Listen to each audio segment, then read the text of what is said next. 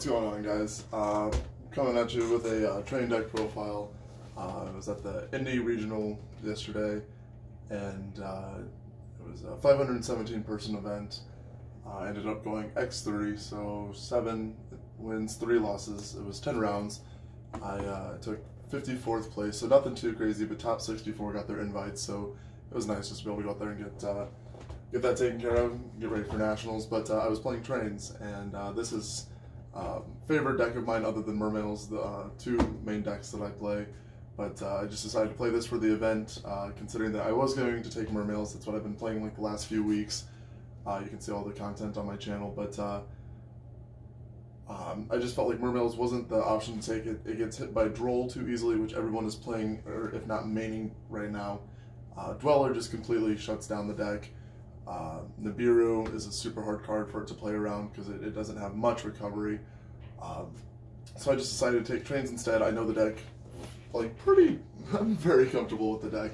I've played it at multiple YCSs. I've gotten 14th place with it Altoona, so I definitely think it's worth learning. I mean, it's a solid tier 2.5, but in a 2.5 deck, or tier 2.5 deck that no one knows how to combat, or if no one knows what the cards do, I mean, it's just as good as anything else. And if you pilot it correctly, I mean, it will definitely steal you games. The deck capitalizes on your opponent going first and setting up boards that can easily be broken, which this deck is phenomenal at. So we're going to go and get into it. 40 main, 15, and I was actually, my side deck was 14 cards yesterday. I don't remember if I've changed it or not. We'll look at it here in a second. But so this is what I was playing. 3 Ruffian Railcar Stampede. It's the best normal summon of the deck. Whenever it's normal summon, you special summon level 10 Earth Machine monster from your graveyard. Actually, it just has to be an Earth Machine. It doesn't have to be level 10. But you can special summon an Earth Machine from your graveyard. Defense position indicates its effects. And then it can change the level of one monster on your side of the field to match another level. So he makes himself level 10, which then he's a 1-card XYZ play, which is what you need in order to get your win condition off. For your additional normal summons, we play 2 Night Express Knight. 3 is too many, 1's not enough in my opinion. I see some people testing it at 3 right now, which is cool. It's just not, I haven't really found a need for it at 3 yet, but I'm very comfortable with it at 2. Triple Terror Crane. This is the board breaking train, if you will. Whenever it's detached from an XYZ monster as a material to activate one of their effects, or just in general, I guess, it pops a card on the field, and that is not a once per turn effect. So it is insanely good for just clearing whatever that 1 or 2 problematic cards is that you need before going into your battle phase. Also, he special summons himself anytime a Earth Machine monster is normal or special summoned, so getting him on the field is never really a problem, especially when it's from hand. To follow him up, you are playing 3 Bullets. This guy gives you recovery and grind game ability during the end phase if he's in your graveyard, because he was just simply sent there that turn, whether he's detached, used for a link material, what have you, destroyed by battle. He adds 1 Earth Machine monster from your graveyard, or is it just machine? I'm sorry. It's just 1 machine monster, so I mean, you can even add like a Kaiju or whatever other techie stuff I guess you're playing, but yeah, he's not limited to Earth Machine, but you can add 1 machine monster from your graveyard back to your hand, which a lot of times you're adding Pegasus just to give yourself more plays next turn, but this card is fantastic. It allows you to play past your turn 1 if you're not able to OTK. Oh, alright, this was 100% not in the, we're playing triple Jizukiru, and 1 Gamma Seal. Kaiju package was fantastic. Definitely 3 of these. The 4th one I got from another profile idea that worked out quite well. These things come up and, I mean, you have to be able to out your IP Masqueranas, your Appalosas, whatever big boss monster towers your opponent's trying to throw at you, but these cards are fantastic. Also, Jizukiru is a level 10 machine, if you didn't know that already, so if you open up any combination of 2 of these, you get a free level 10 on board on your side, which is great.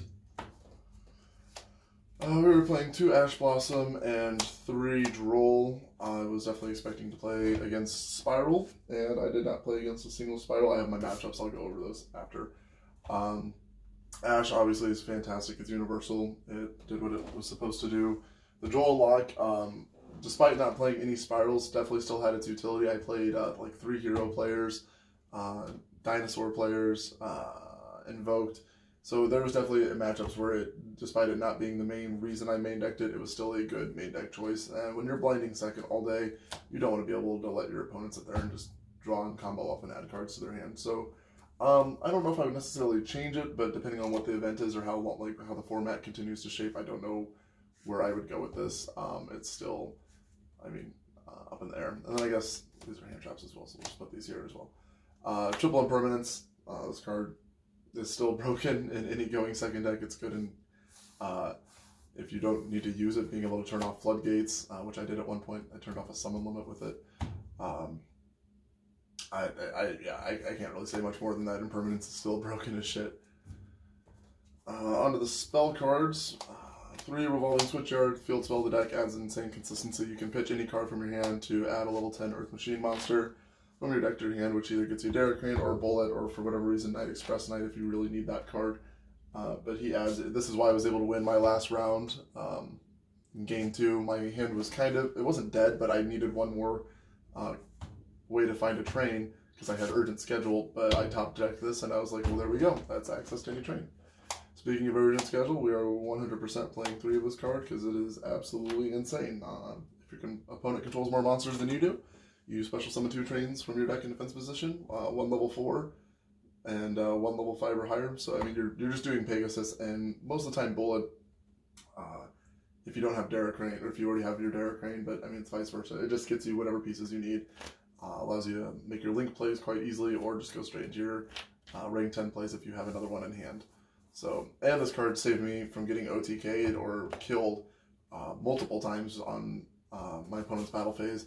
And if you have Revolving Switchyard out, when you activate this card, you can put like a full board of monsters up. So if you have, I'm just going to show it because I can. So you have Revolving, Urgent, and oh god, it doesn't matter. Like Bullet, Engrave. Your opponent's in battle phase, they're attacking, whatever. You don't have anything on field. You can activate Urgent, which will special. Sure, do this for the sake of the matter. Like a Bullet, a level 4 will trigger your Switchyard, which will then special a level 4 1800 body, which gets you Pegasus. Pegasus then will activate and special summon 1 from graveyard. So I mean, it's such a simple maneuver, and no one really thinks through that. I mean, people will read the field spell, but they don't think of like that line of play, and it saves you so much. And if you have Anger Knuckle out, you can extend this even further, or do it in other types of ways. But yeah, no, the field spell and urgent schedule have amazing synergy. If it's not searching for pieces that you need to OTK, putting up defensive walls in order for you to not get OTK'd works just as well. So just food for thought. Triple Lightning Storm. Jesus Christ, this card is fucking broken. I shit on a Paleo player. I shit on an Altergeist player. I shit on hero players. They left their board with, like, there was a hero player that had 4 monsters. It was like a Link and 3 fusions, and they were all just chilling in attack mode. And like, I was like, dude, good game. Yeah, he was not happy about it. The Paleo player, game 1, it was round 8. He set 5 back row against me, and I just dropped this, and he didn't have Judgment. And I mean, the card is just that broken. The text is so simplistic. It's just Raigeki and Harpy's Feather Duster all in one.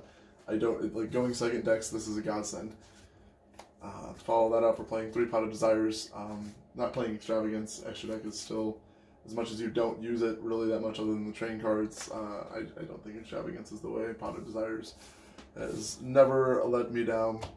I do have Extravagances, but I'm not playing them in this.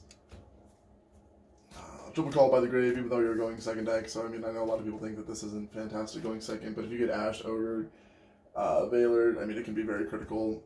So playing 3 of this still seems pretty standard. I didn't not like it at all, and I mean, going first is still a great card. You can use it as strike when your opponent's trying to combo off in their graveyard or whatever if you already have it set. So, I mean, you can side it out. I definitely did at some points in time, depending on what the matchup was and if I was going first or second or what the game state was like. But no, I definitely very comfortable with 3 Call by the Grave. And then these last 2 cards, or actually, I think they're moved to my side now. Yeah, and for my main deck, it was 2 Cosmics, so these 2 weren't there. But so I was main decking 2 Cosmics, which worked out. It wasn't bad by any means, but with the Lightning Storms and just the amount of, like, I mean, you can pop with Derek Green and stuff, like, the back row removal wasn't, like, crucial. So I did swap them out, and I'm trying 2 new things. I mean, Monster Reborn's not new. A lot of people have played this on trains, but I'm gonna try out one Gizmek as an extender, and I don't know. It just kind of popped in my head. I meant to do it before the regional, and I forgot to put it in, and so I was kind of beating myself up. But I 100% did it when I got home, so now it's in there. So I guess going forward with the deck, if you wanted to play my old build, I mean, you can main deck Cosmics, but I am definitely going to be trying out these guys just as extenders and see how they work. With the Cosmics in the main deck, though, the build that I played yesterday, it ran incredibly smoothly. Obviously, you can have some bricks, but nothing that you can't, if you can just stop yourself from getting OTK'd and draw a couple cards, nothing that you can't play through. So, 40 card main. The extra deck, 1 IP Masquerade on Anger Knuckle, Pentastag, Genius, Phoenix, Unicorn, Blackluster, 2 Dora, 2 Gustav, 2 Lee, 1 Sky Palace, and 1 Super Robot Galaxy Destroyer. You use these guys, maybe this guy. Yeah, use Anger Knuckle, obviously. Pentastag's great if your opponent's trying to play in defense. I did make Cleafort Genius once yesterday. It was to turn off a Dark Law, which was pretty fucking spicy.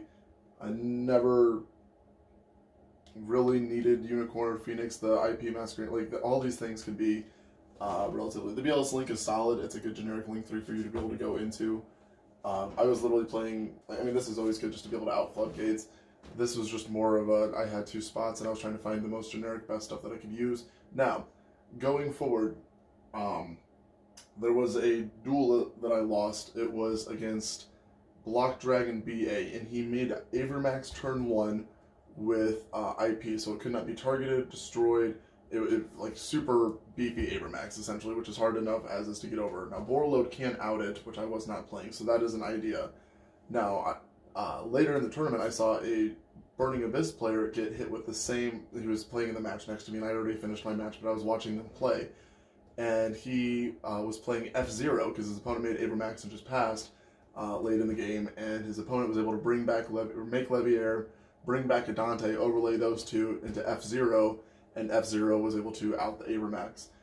F-Zero just requires 2 XYZ monsters with the same rank. Now, under MR5, the new revisions that are coming, this deck can obviously pump out 2 rank 10s a lot easier. So, food for thought, you could very easily play F-Zero in this deck, along with Borreload, but just to be able to out problematic cards like that. So, moving forward, I think I might try and squeeze that in, just because it works quite well. But other than that, extra deck works fine. As long as you run 2 of like each of the trains, you could fucking run a 7-card extra deck. You could run Anger Knuckle and then 2 of each of the trains, and you would realistically be fine. I did play a dinosaur player, and game 1, he went first or whatever, and he made the True-King, the Earth one, and that lets you look through your opponent's extra deck and you rip 3 cards out, and he picked up my extra deck or whatever and started going through it, and once he got to the back half where I had all the XYZ monsters, he saw that I was playing trains, but I was playing 2 of each of the good ones, and he just said fuck, because he knew that there was nothing he could do to stop the OTK that was coming. So yeah, extra deck was good. It did what it was supposed to do. For the side, 3 Artifact Lancia. These were Nibiru's, and I swapped them out, and Lancia definitely had its utility. It was great against like the BA player. I dropped it so he was main decking Mali. It was good against hero players as well to be able to stop Mali from going off. What other matchups? Oh, Invoked, it wasn't bad against. I dropped it on him as soon as he activated his invocation, so it just kind of fizzled, so he wasn't able to pump anything out. I did lose that match, but it was good against him. So as far as swapping it out for the Nibiru, I don't regret it at all. It worked pretty alright. I mean, obviously the threat of Orchist is always there as well, but I didn't play any Orchist. 2 Mind Control, still, I mean, it's done did what Mind Control's been doing for a while, just outs big problematic monsters, forces your opponent to use resources potentially. Like I had an opponent that ended on UCT, the Conductor Tyranno, and Dolka. Logi is the one that can solve anything, but Dolka is the effect monster negator, and so I used this to take or targeted his Dolka, and he was forced to pop it with his UCT, so wasn't able. It was the card's good. It allows or it forces your opponent just to play awkwardly around it, I suppose. I love Forbidden Chalice. I have been a huge proponent of citing this for quite some time now. It works incredibly well, going first or second. It starts off Artifact Scythe, which, for whatever reason, if your opponent's playing that shit, can get over, which locks you out of your extra deck, obviously. Dweller, it hurts. Dweller doesn't kill this deck, but it definitely hinders it with Bullet and Barricrane, both being like graveyard-reliant effects. But no, it's very universal, it's generic, it's good. You can normal summon Night Express Knight and attack, and then chain this like a damage step, and he goes up to 3,400 attack, which is super cheeky. I beat an Altergeist player like that once at locals, so it's got some niche interactions, but yeah, Chalice is definitely very good. I took 2 Cosmics out of the main, but I am citing 3 now. Yesterday I was only running 14 cards in my side deck, and I had 1 extra Cosmic and 1 Twin Twister in my side, so it was just a Cosmic, and this was a Twin yesterday. But now that I've moved the 2 Cosmics out of the main, I'm comfortable with them inside. If you're going against a super back row heavy deck and you want to go first, for whatever reason, I don't know why you do that. You can obviously side them, but going second just to be able to pick off even more back row, triple Cosmic. And then we are playing 3 evenly and 1 red reboot. I never saw red reboot. Evenly matched helped me in my Paleo matchup game 2. I dropped Lightning Storm on him. He flipped over Imperial Order, and he had 4 set cards still, and I even lead, and he just kept the Imperial Order up, which isn't that hard to play around in trains. So the side deck worked out quite well. This is the how it's been changed as of last night, but this is going forward, I think, how I'm going to run it for the hot minute, and it works pretty smoothly. My matchups, round 1, I played against, I think his name was Chester Henson, and he was like the 2017 national champ. It was a good match, but it was just funny. I lost 0-2 to him. He was playing Luna Light Time Thief. Round 2, I 2-0'd a Dinosaur player. Round 3, I 2-0'd a Hero player. I'm sorry, 2-1. Round 4, 2-0'd a Hero player. Round 5, I lost 1-2 to Mekk-Invoked. He super polyed me in game 3, and he used my Dora. He had summon limit up, and no monsters. He used Instant Fusion, brought out Raijin, and then used Super Poly, and for both of our monsters, then the extra monster zone to make Elysium, and that's just super hard to get out, or get over when summon limits up. And I had a Kaiju for it, but nothing to out the Kaiju, so that was quite unfortunate, so he ended up taking that one. Round 6, I lost 0-2 to Block B.A. That deck is just absolutely nasty. He puts up Fossil Dynam, which you can't Kaiju over. Like you have to essentially draw Raigeki Storm, but even then the Fossil Dynam is in defense position. So Block B.A. definitely a harder deck, and then game 2 is when he made that Abramax that I couldn't get over. So that was a good learning experience though.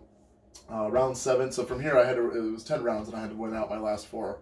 Round 7, I 2-0'd a Hero player. Round 8, I technically got the win, but this one was kind of, I'm not gonna lie, it was luck. We went into time. Game 1, he won. Game 2, I won, and then we had like a minute and a half, if that, by the time we were done shuffling, transitioning decks and all that stuff. So I did my turn 1 board. I didn't really have much to do. I think I set 3 and set a Pegasus, and like he started going off, but he had maybe 18-20 seconds to play, so time was called. And at that point, if either of us had if we had taken the draw, neither of us could top. So I was like, dude, you just want to roll a dice for it? And he's like, sure. So he rolled, and I said, even me, odd you, and he rolled a 6, and so I got the win. So that one, I won't lie, was lucky, but I mean, we'd rather risk it for one of us to be able to get our invite rather than either of us be able to. So it worked out because I got my invite. Round 9, I played against Paleo Frog. Lightning Storm just completely shit on him. And then round 10, I played against Altergeist, and I 2-0'd him, which, I'm not gonna lie, I didn't think I was gonna be able to beat Altergeist, but I did, and that's kind of the beauty of trains, is they can push through and completely fuck shit up. So again, it was top 64. I ended up taking 54th place out of 517, so not like the most impressive invite, but as far as trains getting out there and getting those big numbers up, I was glad to be able to go out there and represent the deck a little bit. So it was super fun. The deck is super enjoyable. Definitely look into it if you haven't tried it yet. But yeah, thank you for watching. I appreciate it.